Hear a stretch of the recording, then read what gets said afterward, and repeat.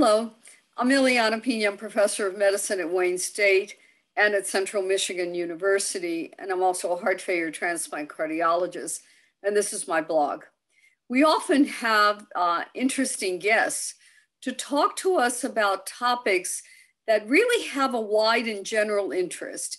I'm really happy today to have my good friend Peter McCullough, who is professor of medicine at Texas A&M School of Medicine, to talk a little bit about other guidelines, not the guidelines that I usually talk to you about, the American Heart, American College of Cardiology, but these are the Cadigo guidelines, which I didn't know existed until a few years ago, thanks to Dr. McCullough. So Dr. McCullough is a rare species who has really combined in his research interests, not only the heart failure heart, but also the kidney. And so when I have these questions, Peter is the person that I go to. So Peter, welcome to our blog and thank you for your time. Tell the audience what Cadigo is. Well, and yeah, Ileana, thanks for having me. Cadigo stands for Kidney Disease International Global Outcomes. And Cadigo is a not-for-profit entity that was spawned by the National Kidney Foundation and centered in Europe, offshore, in a sense, outside the United States.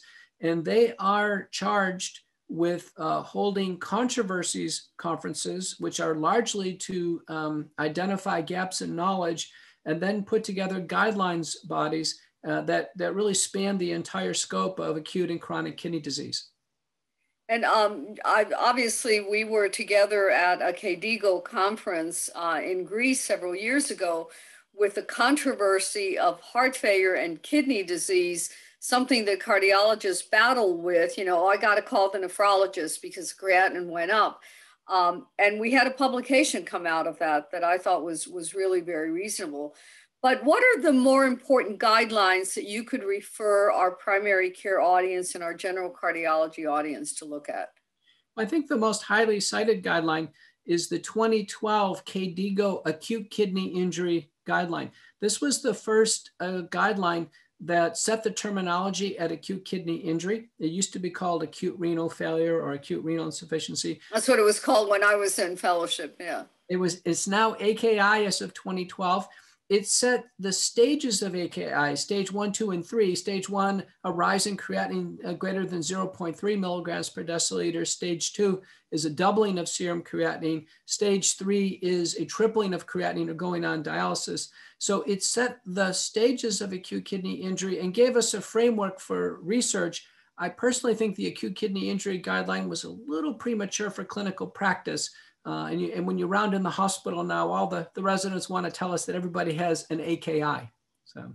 Yeah, but they also use the CKD very freely without applying the definitions. So recently, I have seen the hypertension guidelines. Now, what drove a hypertension guideline? I'm always fascinated by the fact that we've been talking about hypertension. I mean, since I was a fellow, we were talking about hypertension. And it wasn't big on the radar of general cardiologists. We relegated it to the nephrologists. And yet we know, and I want to remind my audience from the SPRINT trial, that if you really reduce that blood pressure as low as 120, you will reduce heart failure incidence by like 50%, something we've been saying for years. Now we have the data that actually show this and how it works in the older patients as well as in the younger patients. So why now hypertension guidelines? Well, let me just say, I completely agree that the blood pressure sensitive outcomes in our field are stroke and heart failure. A lot of people don't know this. They think it's coronary heart disease, and it's really not. The controversy in kidney disease is that as kidney disease worsens, the kidney disease itself raises blood pressure. So there really was a controversy of whether or not blood pressure control conversely can help the natural history of kidney disease. And this guideline updated over 200 studies and found that in patients who have a reduced estimated GFR less than 60 and begin to have albumin in the urine and albumin to creatinine ratio greater than 30 milligrams per gram, that in fact, these patients do benefit from a lower blood pressure, as we knew from the SPRINT trial for heart failure and stroke. And so there, now the update, instead of a target blood pressure of 130/85, the target blood pressure is 120/70. Cadigo has always had a big push for ambulatory blood pressure monitoring for better diagnosis and management of hypertension, particularly in those with kidney disease. So there are some targets there. But the big news for cardiologists is we really need to measure the albumin to creatinine ratio. And if we need any further evidence that we need to go lower with blood pressure, boy, that measure, which many cardiologists don't measure, really can help us. Yeah, it should be part of the standard routine when you're bringing the patient in and you're doing everything else. You're getting their NT-proBNP, for example. And it's so easy. It's such an easy test to do, but it's so telling. So in this guideline, are there recommendations for specific drugs? Well, the RAS inhibitors have always been the featured drugs, and they are recommended for type 1 diabetes with kidney disease. It's the ACE inhibitors, and type 2 diabetes and kidney disease is the ARBs because of the clinical trials. The guidelines have not yet taken on SGLT2 inhibitors or the combination of valsartan and sacubitril. Those are really more cardiovascular, cardiorenal applications. Yeah, and yet, whenever the creatinine bumps up, the cardiologists remove the RAS inhibition from this fear of, oh, I'm killing the kidney. And I think in that conference, we very nicely showed where the data are, and the data are just not there. On the contrary, it's protective. Well, this is probably the single greatest teaching we could ever impart to our colleagues, is this stopping the ACE inhibitor, ARB, or the neprilysin inhibitor, or holding it because of an azotemia, a rise in BUN and creatinine, is the biggest mistake any inpatient doctor can make, or even outpatient doctor make. We should manage patients through the azotemia. There's over 20 published studies that show when we do this, we hurt the patient. We set the patient backwards, and yet that's the very first thing we see in a nephrology consultation or a cardiology consultation. We need to be able to manage patients through azotemia, provided blood pressure is okay and provided potassium is manageable. We cannot get faked out with changes in BUN and creatinine. Let me say one more thing. I started out with the Cadigo guideline. In heart failure, when the BUN and creatinine go up, in the absence of sepsis and of the absence of shock, it's not acute kidney injury. It's what we call worsened renal function, which is a transient hemodynamic change that's reflected in the BUN and creatinine. Right, and in the dose trial of Mike Felker, it actually showed that that creatinine bump had no association with increased bad outcomes, mortality, hospitalization, and yet it's being done. It's what our residents learn, and they do it the minute the patient gets into the hospital. One more question, when you go back to Sprint, it was very interesting to me that in Sprint, they gave a list of medications, but they made no recommendations about what drugs to use. It was left up to the investigator. And so I think the point is that we have so many different drugs that work, that can lower blood pressure effectively, many of them generic, which are incredibly cheap. I know something like enalapril is like $4 for 2 weeks at a place like Walmart or a place like a big grocery store. But there's no sense, the drugs are just ordered without a sense of a plan. And I still think that we need to recommend to our listeners here and our audience, you have to have a plan of what you're going to do.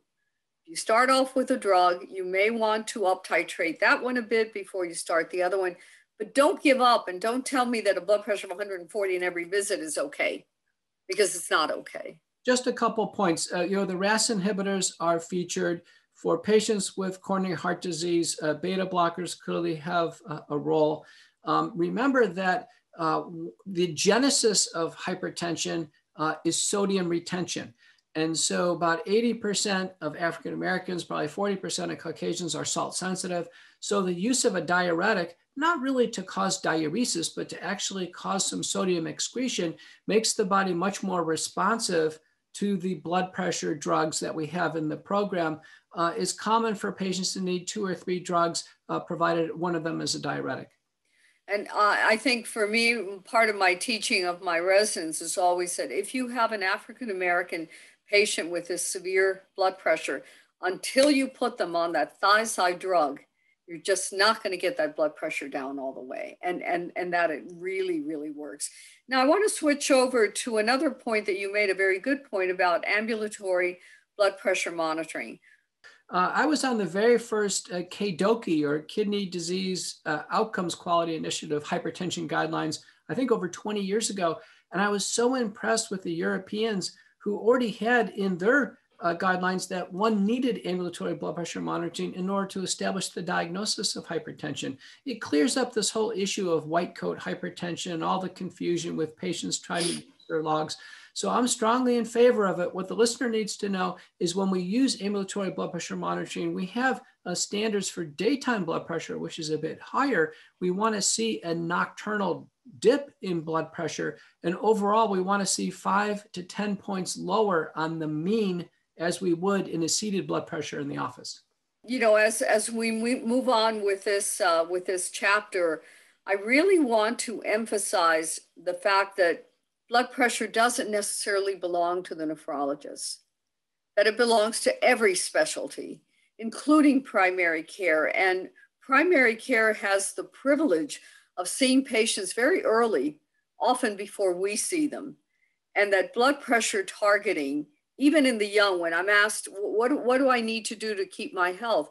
Know your numbers, know what your blood pressure is, have somebody take it. You know, right now with the pandemic, a lot of these blood pressure machines in, say, CVS or Walgreens have been covered up because everybody's afraid of the pandemic.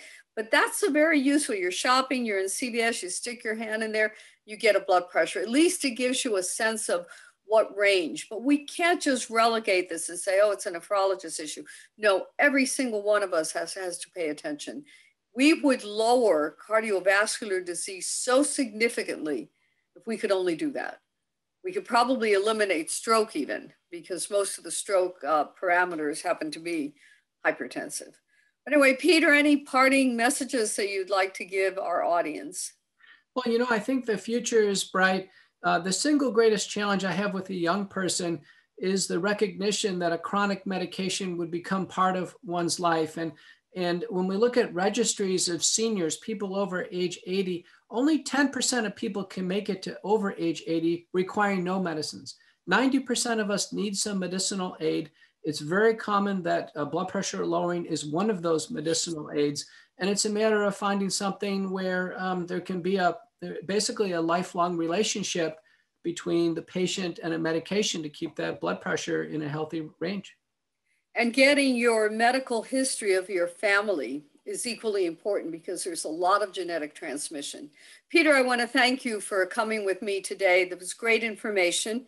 And to you, I hope that this information is good for you in your office and your practice. This is Ileana Pina signing off. I hope to see you soon again.